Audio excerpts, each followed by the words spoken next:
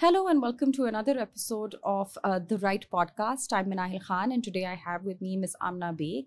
Amna Baig started her career in 2016 with the Pakistan Police. She currently works as an SDPO at Kosar Complex in Islamabad. She's worked in Gujarat, in Rawalpindi and with the FC in Islamabad as well. She works for the rights of children, for the rights of women, in increasing their access to justice.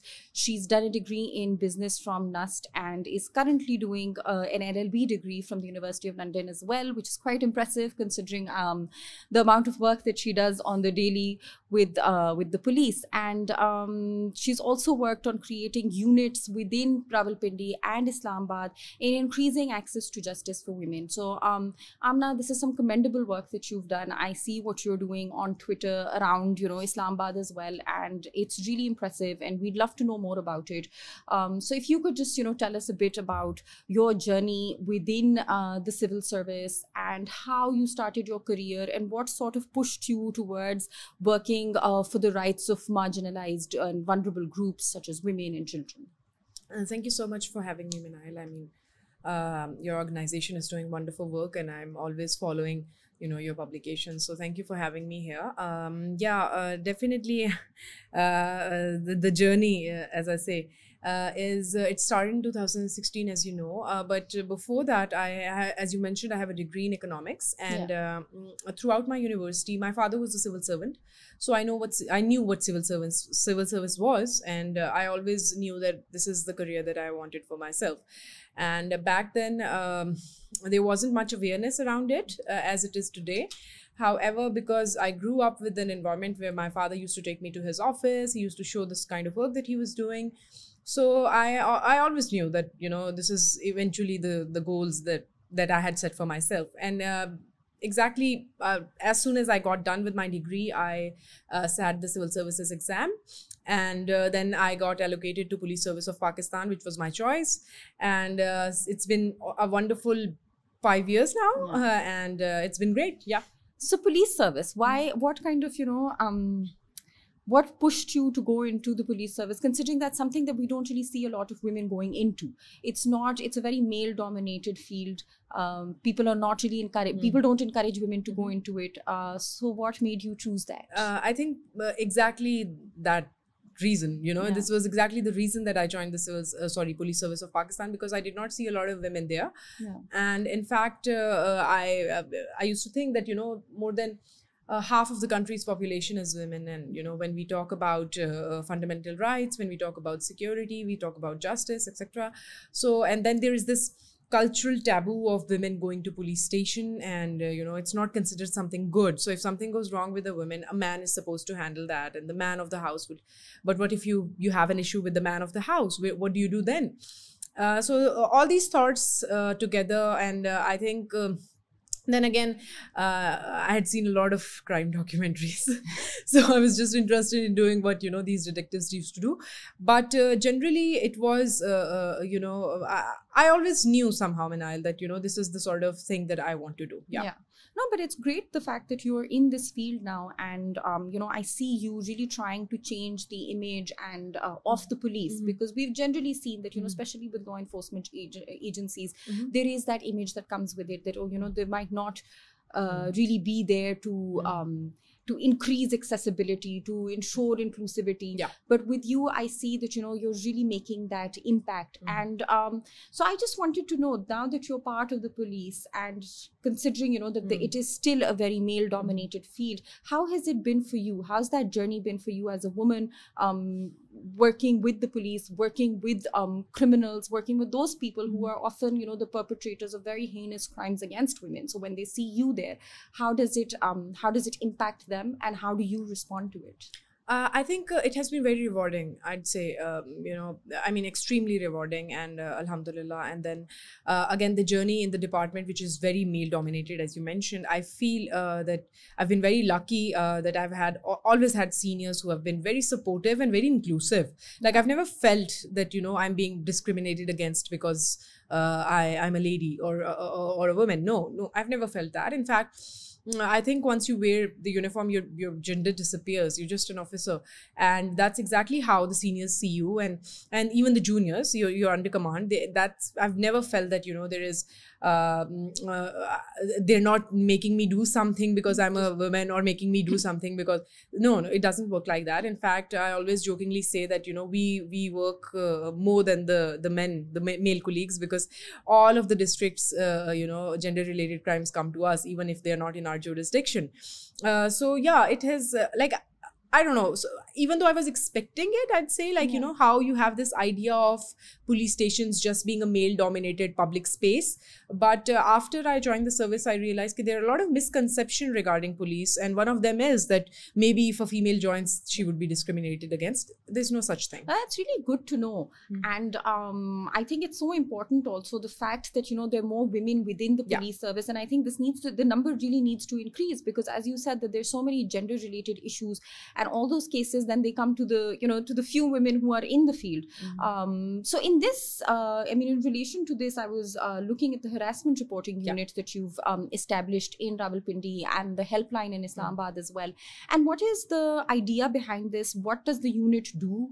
And what kind of, what are some of the major impediments that it seeks to sort of remove in relation to access to justice? Okay, so Minahil, after I took my charge in Pindi, the first time I took my charge, after 3 months of that, my staff came up to me and they started saying that, madam, since you have joined, we have a lot more female complainants coming in. And then again, I started using social media, and we were getting a lot of, complaints through social media. People somehow, got access to a police officer, and which was probably, according to, I feel that in their minds, it wasn't accessible before. So then there was a lot of complaints coming through social media as well. And there was one thing that I realized after I used to speak to all the victims over social media, or people who were getting in touch with me through people, they'd say that we don't want to come to a police station. So can you sort our issue without us visiting the police station? So I realized that there is this mental barrier that exists in terms of police station. And one of the reasons I believe was that, like we all think that, it's only male officers there. And to counter that, and to have a force which is, so the idea was that even if we're getting a call at 2 a.m. in the morning or 5 a.m. in the morning, and even if we're getting it from like Tarnaul or Gorda, etc., the responding team would be ladies. So generally, when you call 15, the police mobile goes, right? But most of these gender-based crimes, women are more comfortable speaking to women. And we saw that most of the times when there were calls from neighbors, that we are hearing something going on in our neighbor's house, and, maybe a woman is being beaten up. So when the police would respond, they'd be like, oh, we don't want to report. But I think the reason is that most of the time the women are not comfortable talking to a male police officer in the middle of the night for whatever reason. Maybe she's just scared of the husband being around, etc., etc. So that is how we decided that, the responding team would be ladies, and even the facilitation center where we would be bringing the victim would be all female staff. So this was the idea behind the gender unit, and it's doing great. I mean, we have a toll-free helpline 24/7. The walk-in station is also 24/7. It's nicely made up. We call it a facilitation center. We have a staff of all lady officers. So and it has had a wonderful response in the first, I believe, 1.5 months that we inaugurated in May 2021. So it's been 1.5 months. And the data shows excellent results. I mean, most of the complaints that we are getting are resolved. Women are more comfortable. We are getting more crimes are being reported. So the success in the project lies in the fact that more people are using the helpline, more women are using. So in a way, I believe we have tried to somehow ease out the access to justice, which was probably not so much for women before this. Yeah. So within this unit, how do you register the FIR? How do women go about that? Because I feel one of the major roadblocks for women, in addition to the fact, as you mentioned, is that when their first interaction is with men, they feel very overwhelmed, and I think they're not able to sort of explain what they're going through at the time, and which becomes which becomes an issue when you're reporting a crime. But in addition to that, I think it's also that many women don't know of of the legal remedies that they have, and they're not very aware of the law, they're not very aware of the procedure. So what does the unit do in relation to that, whether it's registering an FIR or knowing which clause applies to a particular offense, whether it's domestic violence, whether it's a case of harassment? How do you facilitate that through this unit? Okay, so Minahil, exactly, see, in the first month after we went over the data, and all the senior officers sat down and we saw what was happening, and we realized that there were a lot of complaints, but not everybody wanted an FIR. There were small petty issues and they were getting resolved, but there were FIRs as well. There were around like 7 to 8 FIRs. And after the first month, the current IG, I think he's a visionary, and he's very open to this debate about gender, and he has always encouraged us to do more in terms of providing access to justice to children and transgenders and women. So we have now been directed, and now what we are trying to do is that what we were doing was that we were registering the FIRs in the concerned police station, the jurisdiction. Yeah. However, Islamabad has a women police station, and basically the gender protection unit is, I'd say, an offshoot of that women police station. And now what we have started doing is we are registering the FIRs in the unit, because it comes under the women police station. So that is also a big success, and I hope it goes well in the future. Yeah. Hey, that's very good to know. And generally, I think, when we're discussing access to justice, and not just women, but I think all over, people don't really know their legal remedies. So, uske liye, what is the police doing in relation to that? Are there any, campaigns, awareness campaigns? If this happens to you, this is a crime. This is something that you can report. This is the legal remedy that you have. Because generally, हम लोग इसके ऊपर काफी research करते हैं, और हमेशा every time we interact with any stakeholders, their biggest voice के word, they're like, हमें तो ये पता ही नहीं है. हमें नहीं पता कि CRPC क्या कहती है, PPC में कौन से crimes हैं. तो I think ये बहुत बड़ा एक issue है, जिसकी वजह से जो स्पेशली जो मार्जिनलाइज्ड हमारी कम्युनिटीज है, वो और ज्यादा उनकी ये डीपन हो जाती हैं इनइक्वालिटीज. तो उसके लिए what is the police in any way doing something for that also?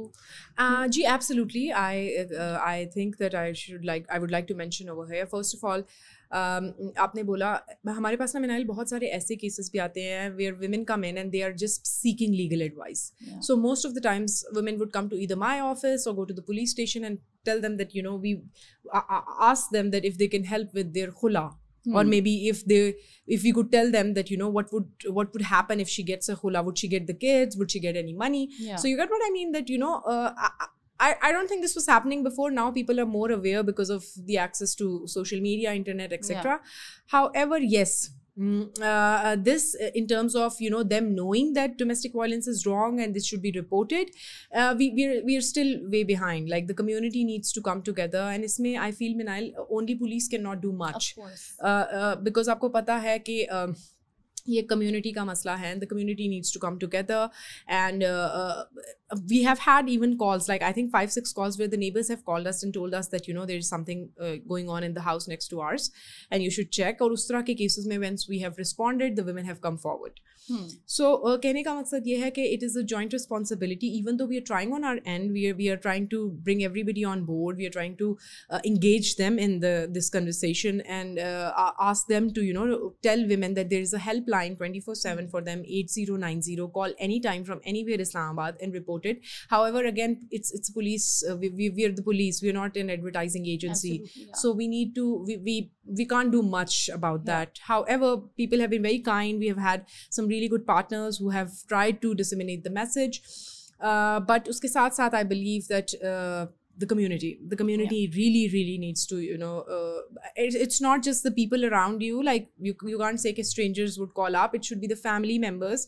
They should know if something is going wrong in somebody's life and they're very scared to, report it. Just give them the confidence, tell them, this is how you can get help, and help them get the help. Yeah. तो वो सबकी responsibility and we all should come together for that. Absolutely, because I think in terms of the police, just the fact कि आप लोगों की एक women centric एक unit है which you know infrastructurally is also really good, जिसके अंदर मतलब you have people who are trained to deal with gender related issues. This in itself is a big, it's monumental.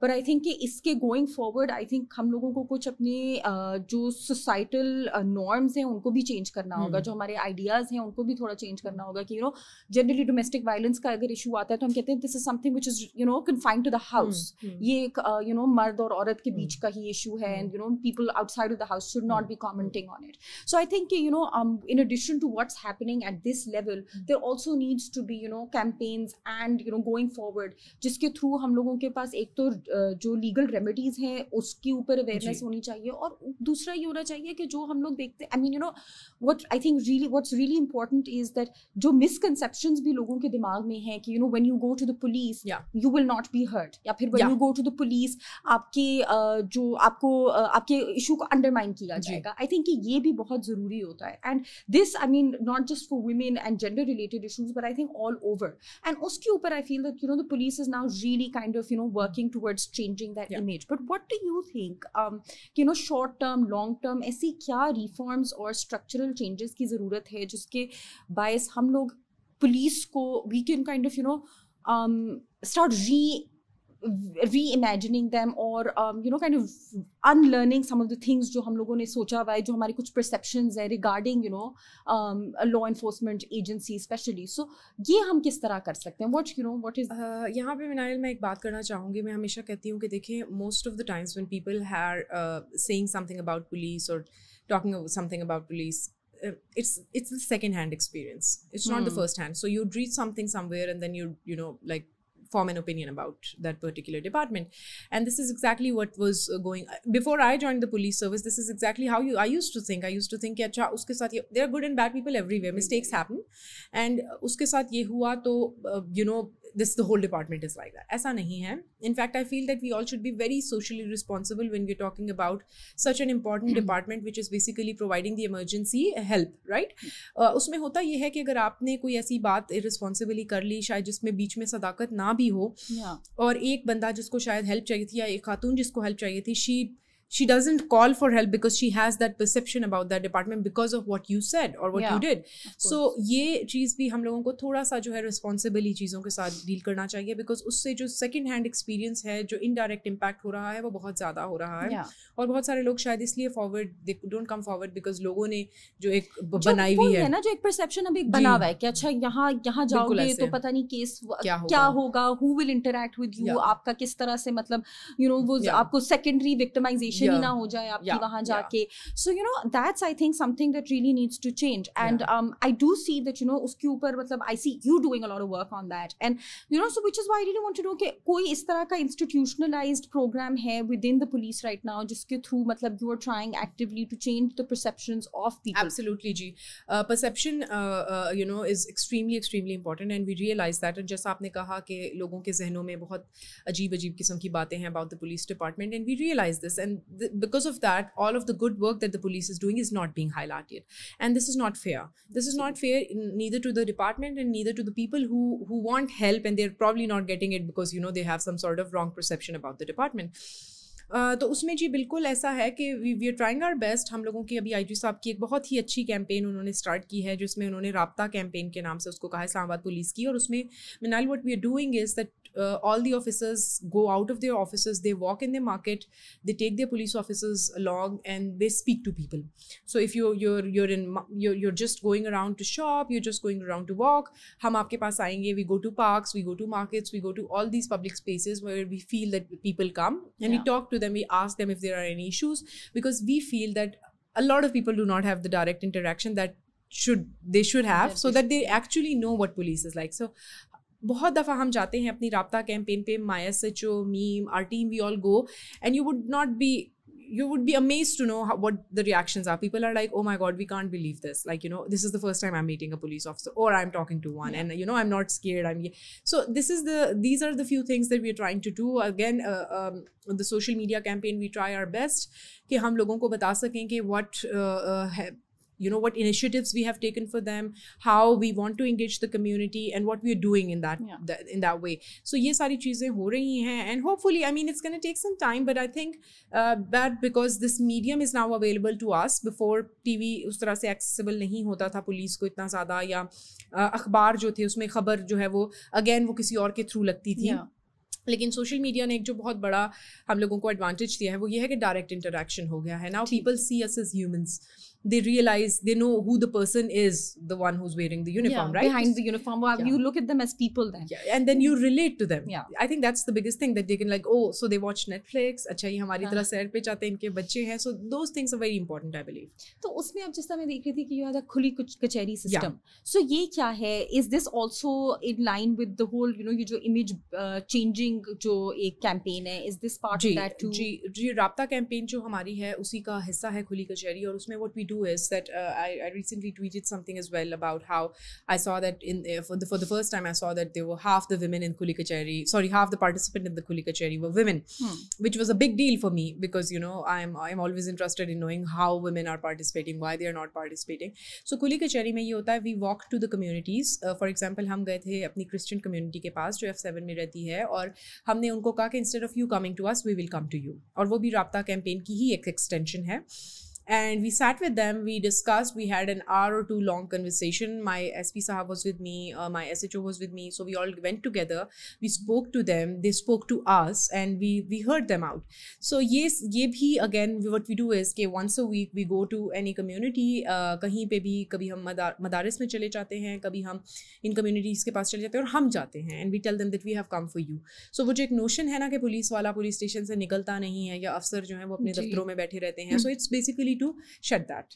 Okay, so that's really interesting. And uske andar abhi matlab when we spoke earlier, you were talking about children's rights. Okay, that's also something that you're particularly interested in. You go into different institutions, and so बच्चों के उसमें मुझे like what are some of the major issues that you see कि बच्चों related कौन से ऐसे cases होते हैं जो आप लोगों के सामने आते हैं? जी बच्चों के related तो आई फील कि एक तो जो बहुत बड़ा इशू है ना वो इस्लामाबाद में जो है वो मैं आपको बताऊंगी कि बेगरी का है. वहाँ यहाँ पे ये होता है कि बिकॉज बच्चे जो हैं they don't know what's happening, right, and then again dealers हैं वो प्रॉपर उनको लेके आते हैं, इट्स अ प्रॉपर बिजनेस. सो उसके ऊपर बहुत ज़्यादा हमने काम किया है, and the reason is that we have work with ministry of human rights as well. उन्होंने अभी एक चाइल्ड प्रोटेक्शन सेंटर भी बनाया है होमवर्क में, और यही हो रहा था कि बच्चे जो हैं दे वर बीइंग मिसयूज्ड, और उस पर इस्लामाबाद पुलिस ने बहुत ज़्यादा काम किया है. इनफैक्ट उनके हैंडलर्स को पकड़ा है, उन पर कार्रवाई की है, और उन बच्चों को जो है वो सेफ हाउसेस में जो होमवर्क है वहाँ पे पहुँचाया है, so that because a child does not know what's right और wrong, he is being misused. तो हमारे लिए एक सबसे बड़ा इशू यहाँ पे ये था, but we are trying our best, और अभी तक इस्लामाबाद पुलिस ने बहुत ज़्यादा इस पर काम किया है. और उसमें होता ये था कि हैंडलर्स होते थे, वो आते थे, बच्चों को लेके आते थे और वो छोड़ देते थे और फिर वो ले जाते थे. So the child is suffering, the handler is earning money.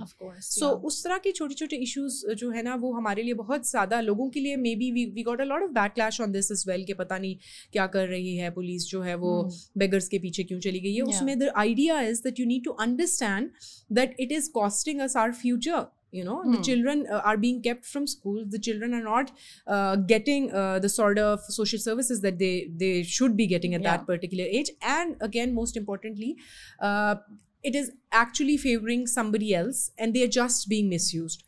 So उसके ऊपर इस्लामाबाद पुलिस ने बहुत काम किया, और वो भी चल रहा है. So we are hoping that inshallah we will be able to do maximum for these kids. Yeah. नहीं, that's really good.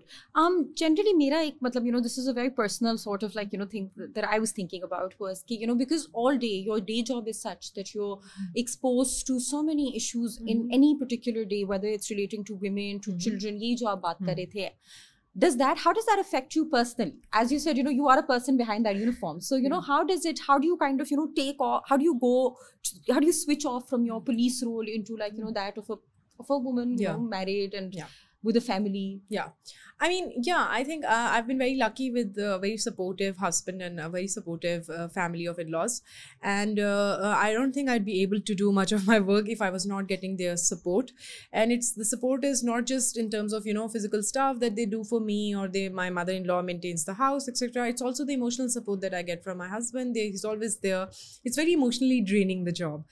At the end of the day, you're just dealing with negativity. You're either dealing with criminals or you're dealing with victims. So somehow, it does impact you. I feel that in the past 5 years, I have changed as a person.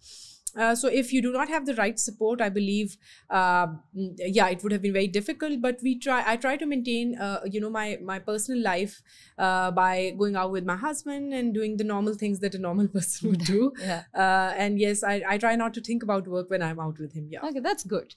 And generally, at a parting, on a parting note, हमारे काफ़ी जो people who listen to this podcast are students and are young professionals. What would your advice be to them? And especially, if they're aspirants of, the police service या फिर generally civil service के, तो क्या आपके कुछ like, what would you suggest to them? What would you recommend? एक तो there is no shortcut to civil services. You can't just say कि मैं 2 महीने पढ़ लूँ और ये कर लूँ और इस academy चला जाऊँ, whatever.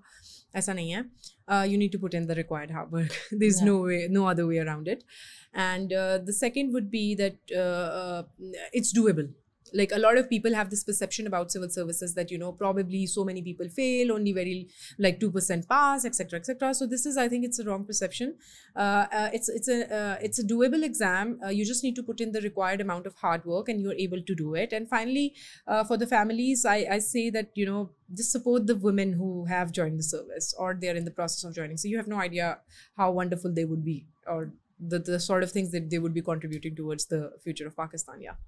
Thank you so much, Amna, and thank you so much for taking out the time for this. You've done some great work. I've looked at, the harassment reporting unit in Pindi. We looked at some of the data that's come out of it, and it's amazing, the things that you're able to achieve just by, making. And I think it's so important for there to be more representation within our civil service and within our police department as well, because I think a lot of these are because you have women at these positions who can sort of, guide the entire reform process, or who can guide like our policy as well in relation to inclusivity. So thank you so much, Amna, and it was great having you. Thank you so much for tuning into this podcast, and we look forward to bringing you lots more. Thank you.